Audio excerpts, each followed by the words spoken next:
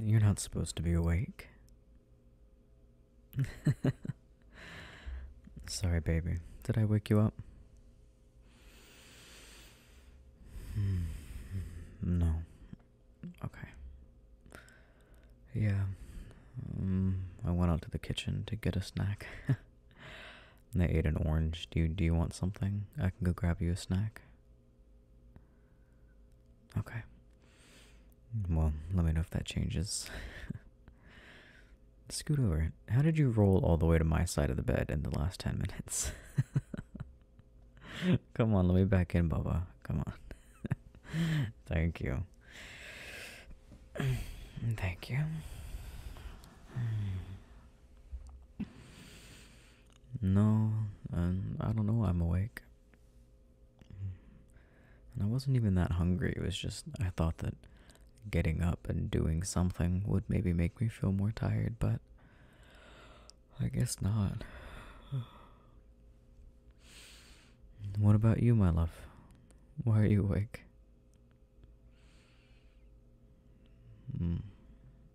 Were you up before I got up? Oh, I could have said something. No, it's okay. Come here. The good thing about waking up in the middle of the night is that we can re-cuddle. Because we tend to both kind of starfish out in the middle of the night.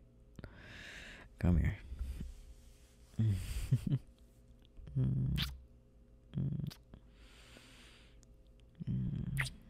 Well, you look tired. Oh, you're so sleepy. You're cuddly. You just can't fall asleep. Yeah, I got you. It's okay. I don't mind having a late night with you.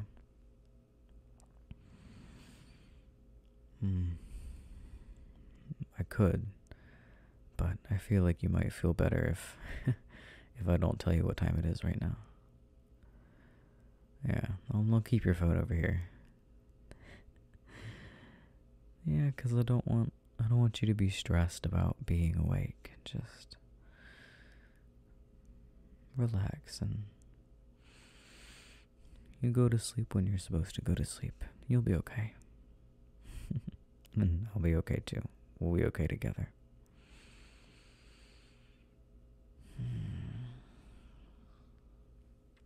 What do you think about on the nights when there's too many thoughts to go to sleep? What kind of things are going through your head?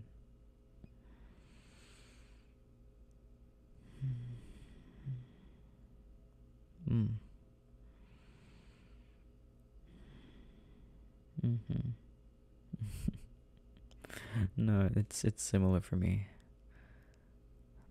Some nights I'm having a bad night and thinking about all the things that went wrong that day and all the different ways I could have acted and really micromanaging things, I could have said this in a different way, in a better way, or I could have, I don't know, done X, Y, and Z to make this person feel a different way. And sometimes it's thinking about a million things from the past and things I obviously can't fix or improve, but they stick in my head. But some nights it's not all bad things. Sometimes I'm just really excited about what we're doing the next day. Sometimes it's hard for me to sleep, like if I have plans for you in the morning. Like the mornings where I wake up and I cook you something, it makes it hard to sleep because I'm so excited to do it. Yeah. Or, I don't know. Sometimes I get restless, but you do too.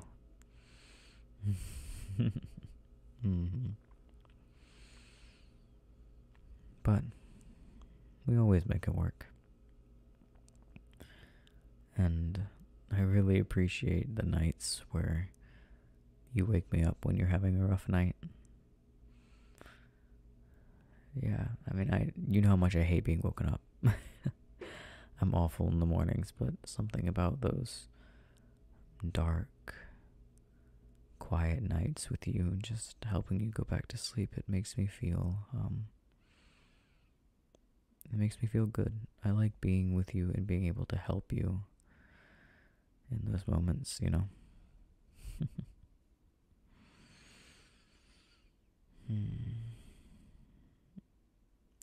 What?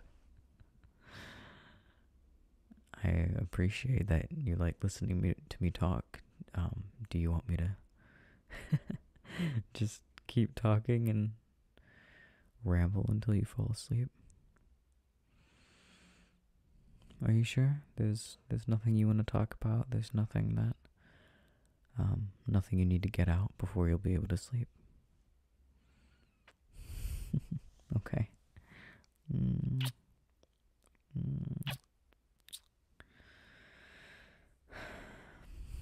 I love you so much. Thank you for living with me and loving me and letting me love you. I was reading something earlier. It was about, everybody's finding out what their love languages are nowadays, and it was something about loving your partner in their love language, and I thought that was really special because I feel like we try to do that. It's not a self-centered form of love. You don't do things expecting them back.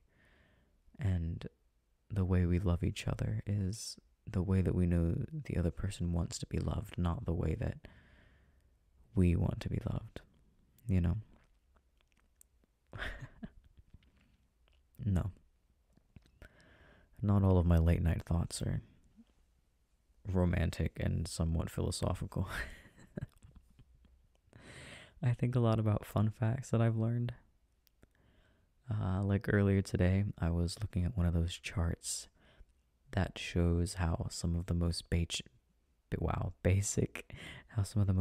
forms of citrus fruits were combined to create the ones we know today. Like, I didn't know that lemons and oranges and all that, they're crossbreeds.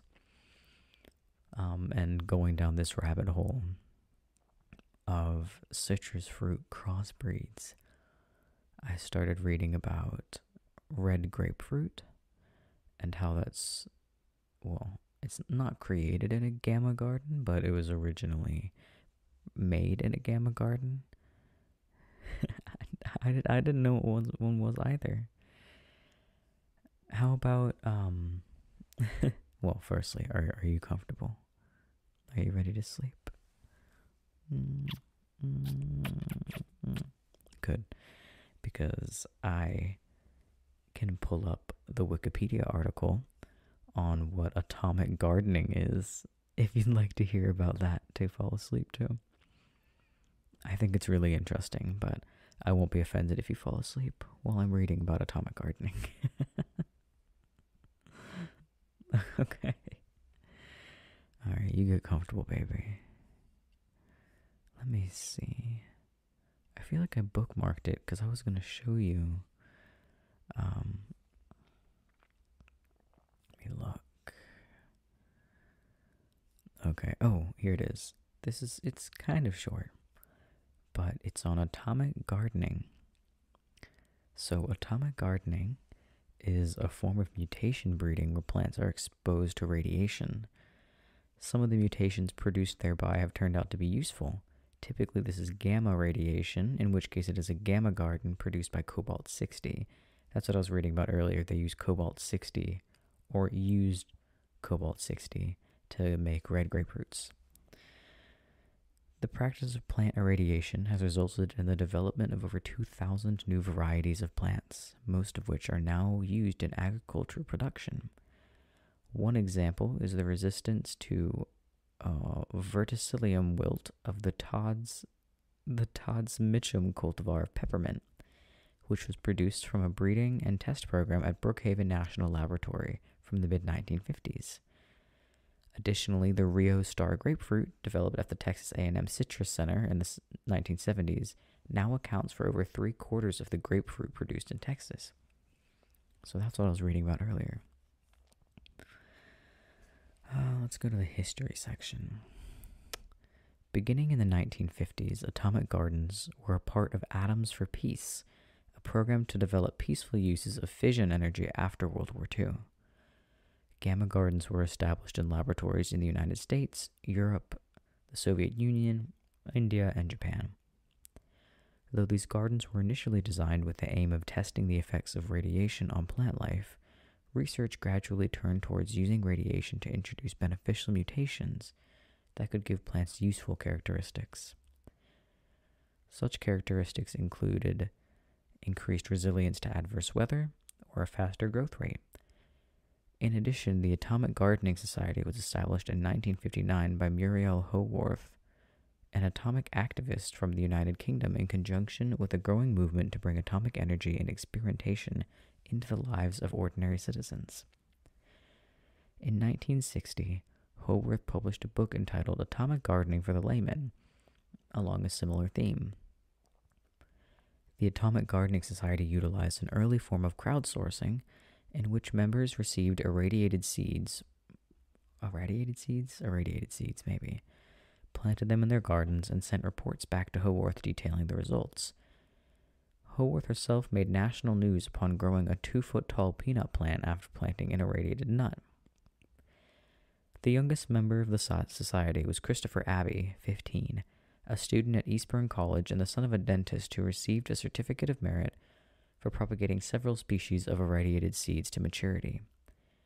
Irradiated seeds were sold to the public by C.J. Spies, a Tennessee dentist who had obtained a license for a cobalt-60 source. How do you obtain a license for a cobalt-60 source? I would love to know that. And sold seeds produced in a backyard cinderblock bunker. Spies did so upon seeing an opportunity for amateur gardeners to get involved in testing. Howarth, in an effort to give the members of her society a broader selection, began ordering seeds from Spies in large quantities. By 1960, Spies had reportedly shipped Howarth over 3.5 million seeds, which were then distributed to nearly 1,000 individual society members. Despite the initial enthusiasm, the Atomic Gardening Society declined by the mid-1960s. This was due to a combination of public opinion moving away from atomic energy and a failure on the part of the crowdsourced society to produce noteworthy results. In spite of this, large-scale gamma gardens remained in use, and a number of commercial plant varieties were developed and released by laboratories and private companies alike. That's the history section. Let's see what they have.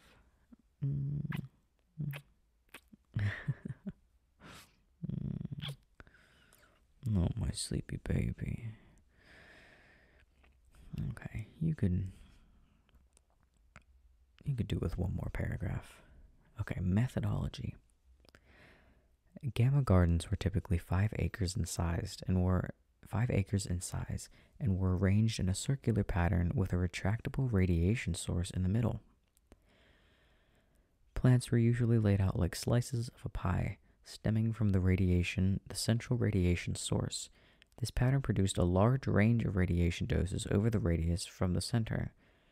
Radioactive bombardment would take place for around 20 hours, after which scientists wearing protective equipment would enter the garden and assess the results. The plants nearest the center usually died, while the ones further out often featured, quote, tumors and other growth abnormalities, quote. Beyond these were the plants of interest, with a higher than usual range of mutations, though not to the damaging extent of those closer to the radiation source. These gamma gardens have continued to operate on largely the same designs as those conceived in the 1950s. Research into the potential benefits of atomic gardening has continued, most notably through a joint operation between the International Atomic Energy Agency and the UN's Food and Agriculture Organization. Japan's Institute of Radiation Breeding is well known for its modern-day usage of atomic gardening techniques. The popularity of atomic gardening coincided with the post-war society, seeking to put newly discovered atomic energy to use. Many scientists and members of the public believe that atomic energy could be harnessed to address a great number of worldwide issues, including famine and energy shortages, leading them to embrace the new atomic era. Some scientists that had worked on the military application of atomic energy in the past invested in or sponsored programs dedicated to bringing more peaceful applications of atomic energy to the public domain. And this included atomic gardening. As public skepticism of atomic energy grew, and as nuclear arsenals continued to increase in their size across the globe, atomic gardening fell out of favor along with other atoms for peace initiatives. And that's all they have on Wikipedia. There's a link to the effect of gamma rays on Man in the Moon marigolds. Apparently that's a play. It's a play written by Paul Zindel, a playwright and science teacher. That sounds like an interesting plot for a play, and I wonder if it actually has to do with radiation breeding.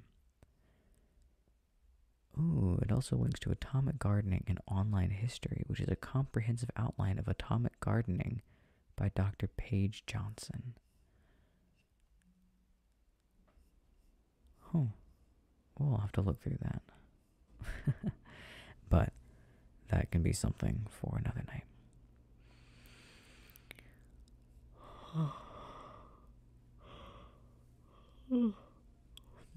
Hopefully I can sleep after learning all this new information. Are you asleep, baby? Of course you are. Normally I'd be offended that someone would fall asleep while I'm talking about something I care about, but I guess I'll let it slide for you.